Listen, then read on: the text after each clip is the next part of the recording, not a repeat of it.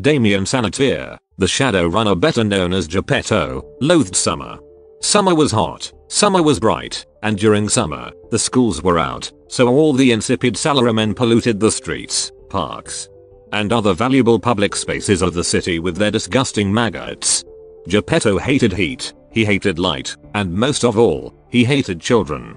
Even before he'd contracted vampirism, summer had occupied a special, barren little grave in the clump of black coal colloquially referred to as his heart. 2D had once told him that he was not alone, because summer brings out the new fags. Geppetto didn't entirely understand what this assertion meant, but he appreciated the sentiment nevertheless. At least as much as a sociopath could appreciate anything. Holy fuck, said Dervish, looking out the pub side window. Yesterday's acid rain cleared out all the smog. I can actually see the sky.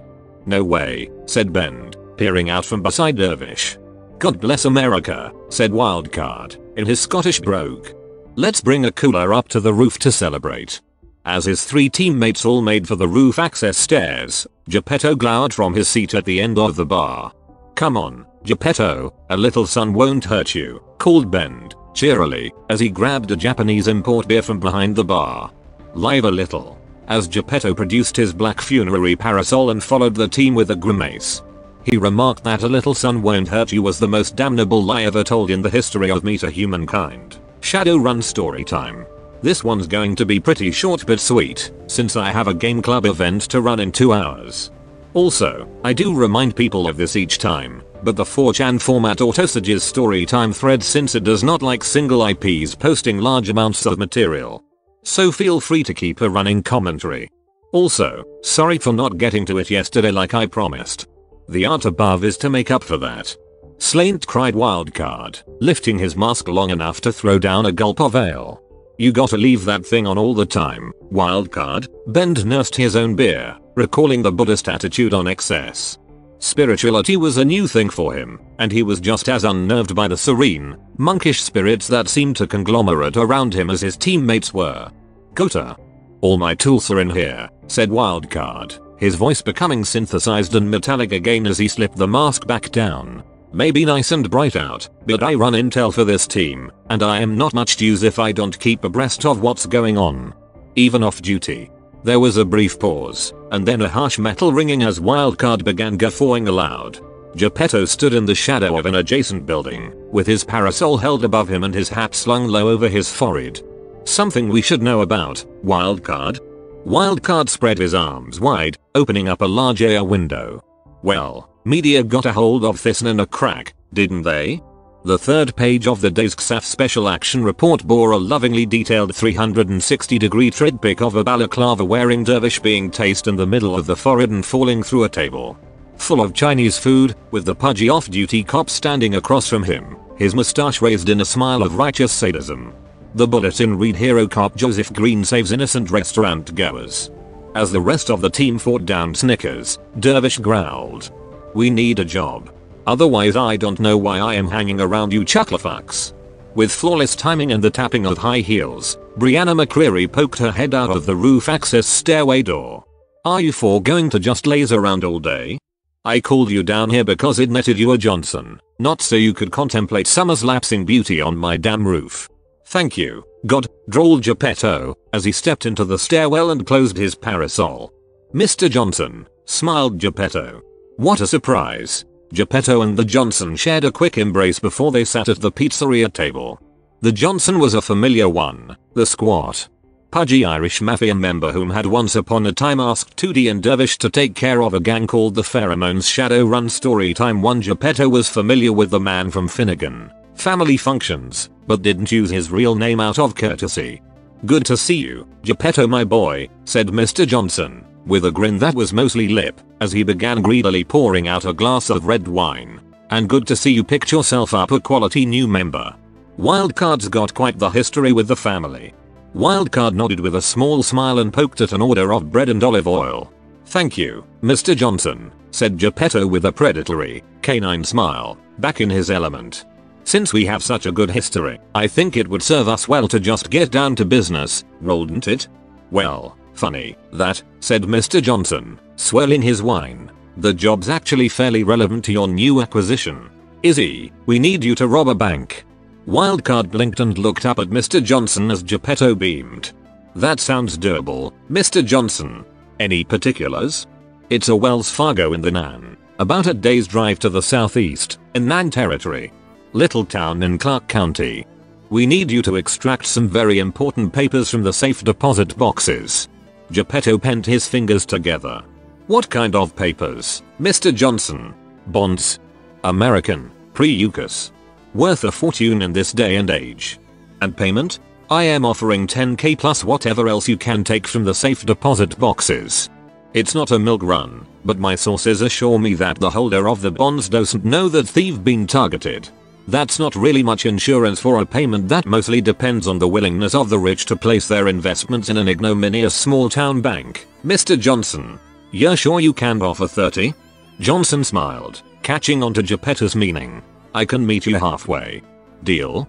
Geppetto stood and reached over the table to shake Mr. Johnson's hand. Deal. Any more info you can get us? Layout? Security procedures? The Johnson just sort of stared blankly at Geppetto. It's a Wells Fargo, Geppetto. Wildcard quickly donned his mask and brought up a Google Maps image of the neighborhood, identifying the bank from its photos. Oh, it's a B5 model. Early 2060s. One of 4 or 5 variations, depending on if you count the reinforced version of the C2 as a separate floor plan. Deposit boxes are in the back, next to the spider's office. Gonna have to watch out for spirit security, not too worried about the matrix since most of these boxes haven't had their hardwired systems upgraded. Johnson slapped Geppetto's back, causing the slight banshee to jerk forward. This fucking guy. The day after the Johnson meet, the team had something akin to a short summer road trip. It was one of those scenic freeway drives away from the sun that would totally be part of a coming-of-age movie.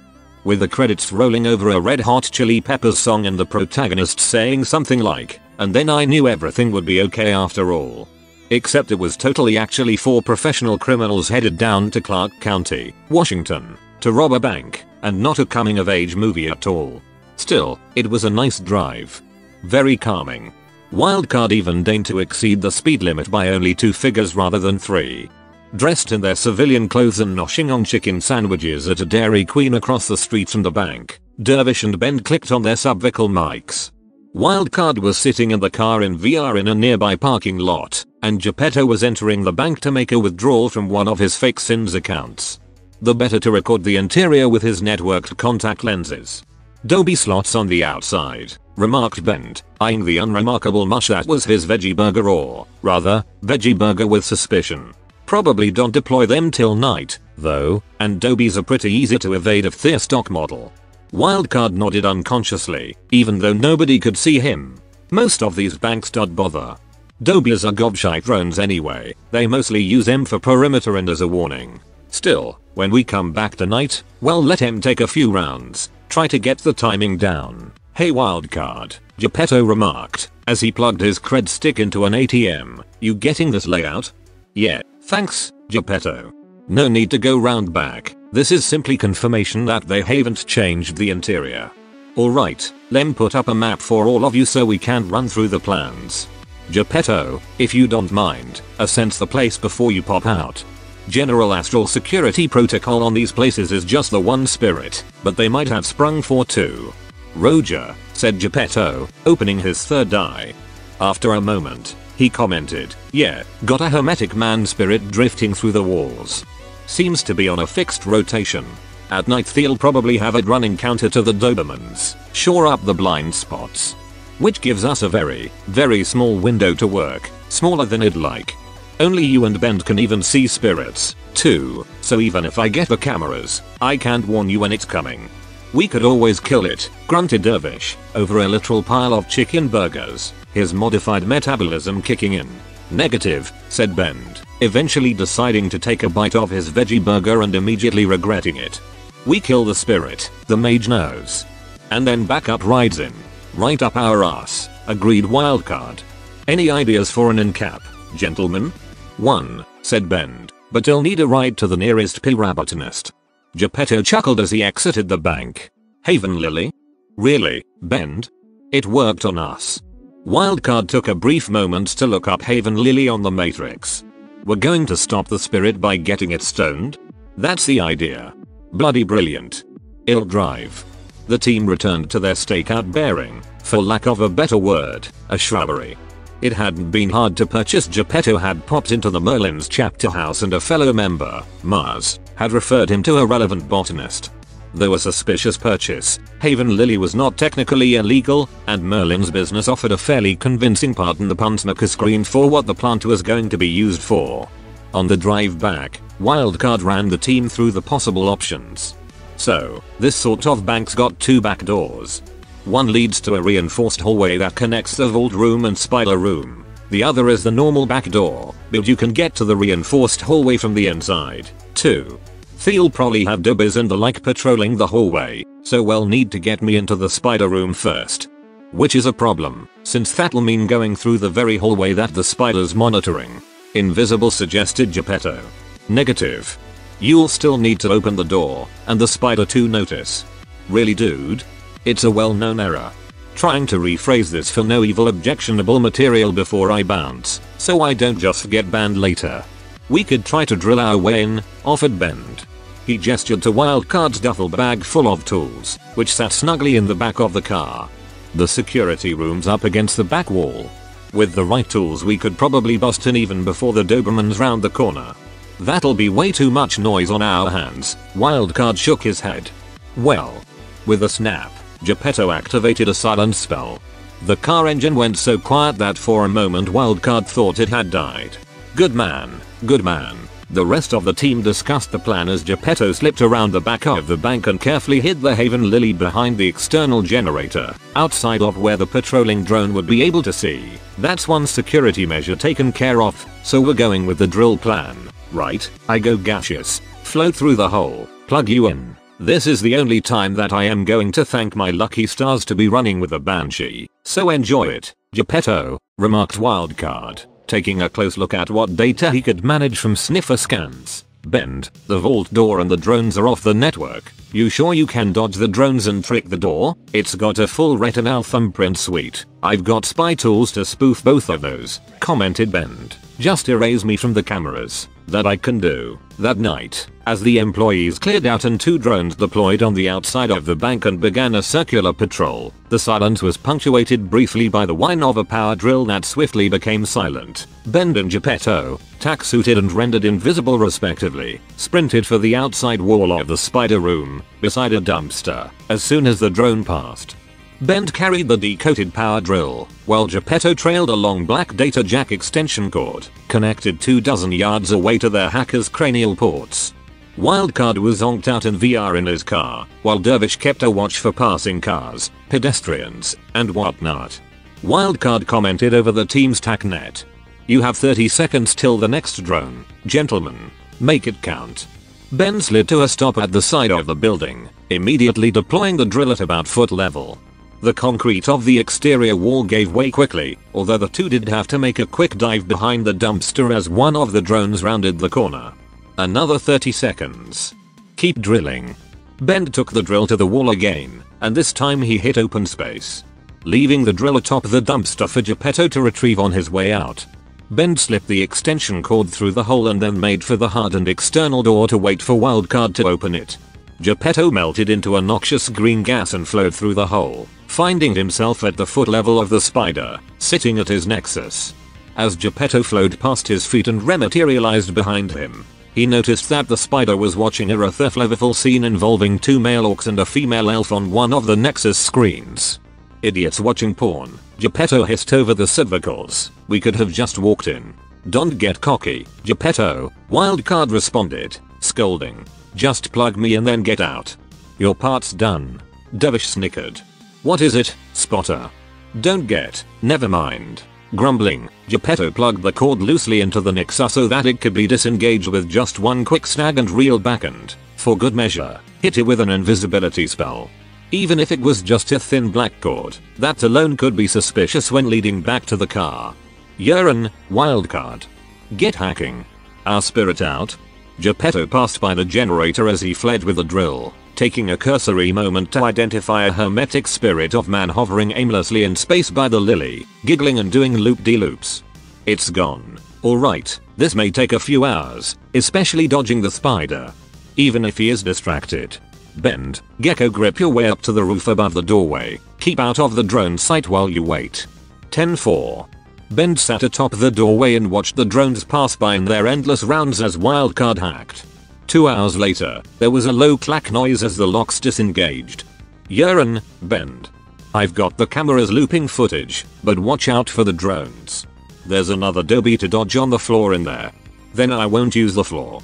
Swiveling to open the door while upside down, Bend used his gecko pads to crawl along the ceiling of the hardened hallway, crawling directly above the Doberman as it rolled along the hallway. Its camera and submachine gun scanning the space. He didn't stop until he hit the vault, at which point he flipped down from the ceiling. I think the vault door itself is a blind spot on the drone's ordinary patrol, but he'll try to make this quick. Cinching up with Wildcard to grab some employee biometrics, Bend deployed his tools to spoof a false retinal scan and identification. He slid his specially prepared magnet passkey into the ID slot, hoping that the inbuilt algorithms would defeat the door. After a brief moment of holding his breath, he heard the ricocheting pinging noise of multiple locks disengaging. I am in. Bloody good show. Grab the bonds, then anything you can. You got the duffel bag? Yep. Hell and a half hiding it from the drone though. Whatever. Time's money, and money's in the vault.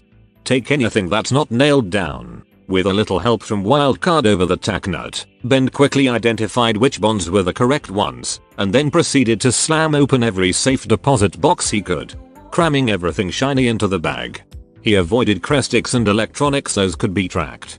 After tens of thousands of new yen worth of gems had been thrown into the bag, Bend found a slightly more interesting haul.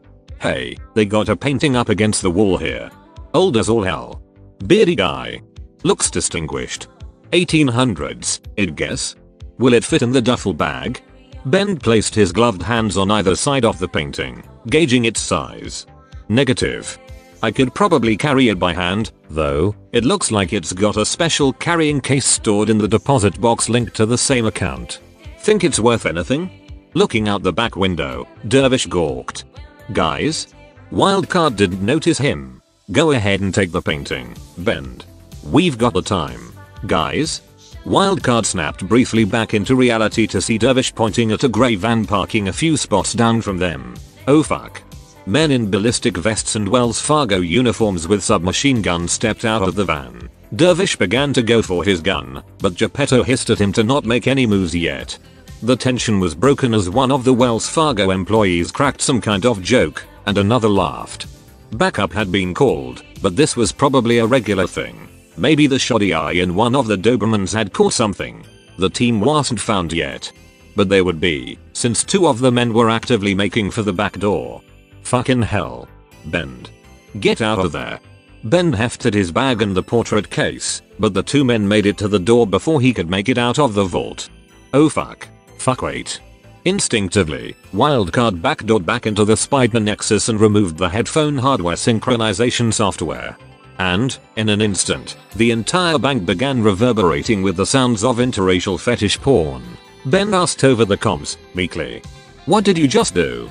Showered in cries of ecstasy and a tasteful background soundtrack consisting mostly of oons oons oons, both of the guards recoiled, startled.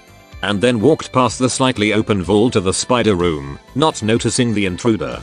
As they peered into the spider room, snickering loudly, Wildcard yelled over the comms. This is your opening, Bend. Cut across into the bank offices, then take the other back door. Bend made a mad sprint for the bank offices right before the other members of the TAC team came through the hallway door to check out what the ruckus was in the spider room. With a quick jerk, Wildcard disengaged the cord and wheeled it back into the car.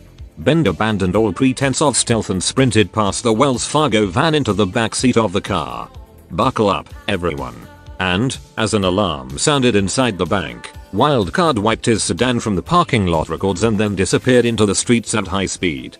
That's what I've got thus far, but I don't want to have to post from this crappy little device if I actually have to type it out. If the thread's still up later when this ban bullshit gets resolved, I'll continue on to the next story, featuring politics, dating, Sasquatches, and cyber zombies. As the team merged off the freeway into Tacoma, they went over the loot, aside from the bonds. A sack full of gems and jewelry and a portrait of a distinguished looking man circa sometime in the middle of the 19th century. Deciding offloading the goods sooner rather than later was probably for the best. Bend and Dervish hit up Brianna for any experts who could identify the painting while Geppetto and Wildcard plumbed their mob contacts for a reputable jeweler. The portrait was quickly identified with some cursory searching around on Brianna's part. It was the gubernatorial portrait of Leland Stanford, the first Republican governor of California, director of Wells Fargo ironically, and founder of Stanford University. It had been stolen from a Sacramento archive a few years back and the bounty was 20,000 yuan. Bend was very happy with this development, as returning an important, historic piece of art to its rightful owner almost balanced out robbing a small town of all of its valuables. Wildcard and Geppetto were directed to Vincent Valachi, nephew of Wildcard's fixer Luca, widely reputed to be the best jeweler in the Gianelli family, but also the worst. Wildcard asked Luca, "What the hell is that supposed to mean?" Luca had responded, "Well, he is very good at identifying jewels." Out of character, Vinny the Grin Valachi was an old player character of mine from a Shadowrun game long past. He was a dick. I was very happy to see him return in a bit role that was extraordinarily appropriate for him. But I digress. The team made their way to Grin and Vinny's pawn shop in Auburn. The sign out front read, "Our prices are so low, they are criminal." Geppetto sighed loudly as he passed by the two armed men in suits out front. Not exactly subtle, is he?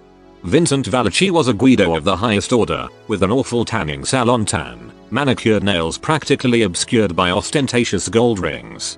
An open-chested polo shirt with a suit jacket thrown haphazardly over it, and a dyed, greasy mop on his head that resembled the ass end of a bird more than human hair. The only sign of actual violence on his person was a thin half-Glasgow grin running out of the left side of his mouth and up his cheek, doubtless the source of his name. "My friends. Brothers. Good to see yous. My uncle told me you'd be coming. Now let's get a looks at them goods, you know." The team began regretting this referral.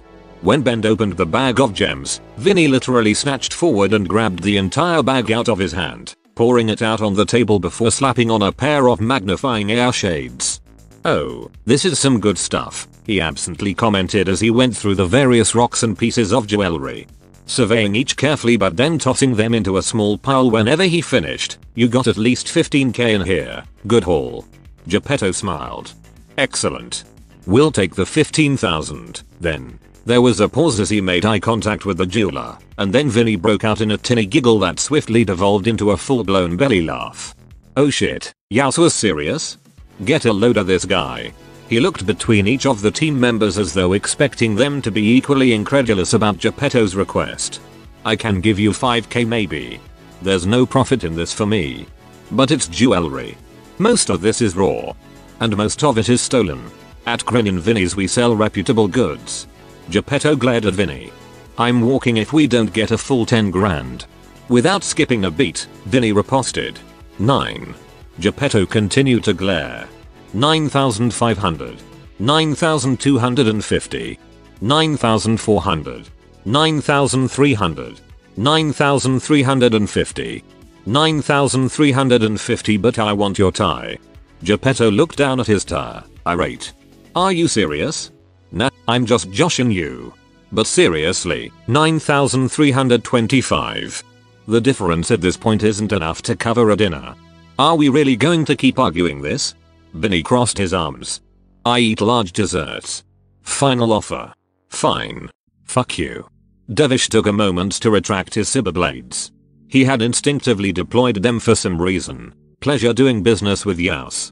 Here's your cash, the boys will see you out." Looking at his three glowering teammates, Bend offered, "Hey, at least we did a good deed." He shut up as 6 evil eyes turned his way. "I'm beginning to think that my Buddhist tenet of abandoning material possessions may conflict with my choice of profession." Shadowrun story time 11 end. If you haven't already, check out my Redbubble portfolio. You might just find something you like. Just stop. Just stop it. Stop. No. Just stop it. It's time to stop.